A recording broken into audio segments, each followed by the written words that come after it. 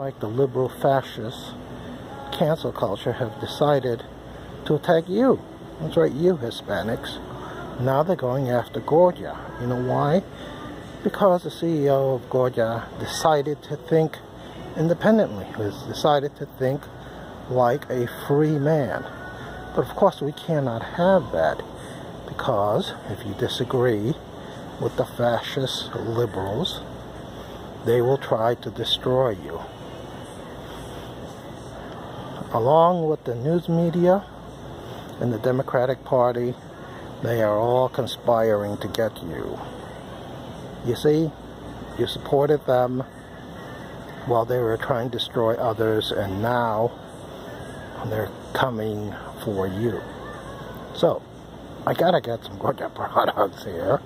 You know, I think I'll make some arroz con gandules, otherwise known as party rice.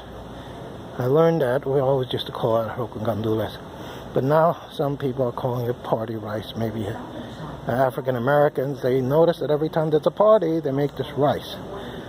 So maybe I'll make a couple batches of arroz con gandules, party rice.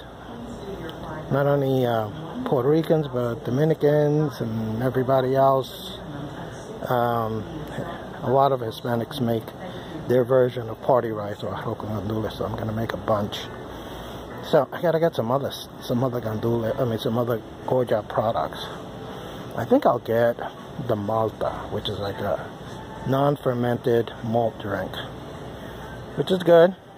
What we normally do is we get some of the egg yolk, add some sugar, and stir it up until it's like a cream, and then after it's creamy, you then add the Malta, which is, again, it's like a malt drink, and you stir it up.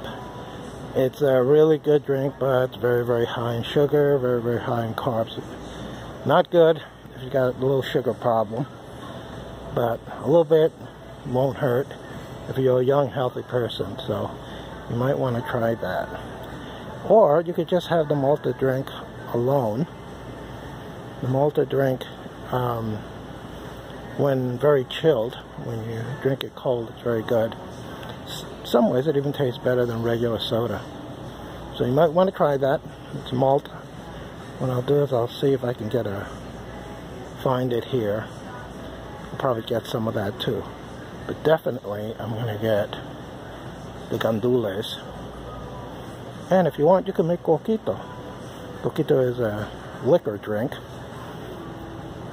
that has Bacardi. No, actually, yeah, Bacardi.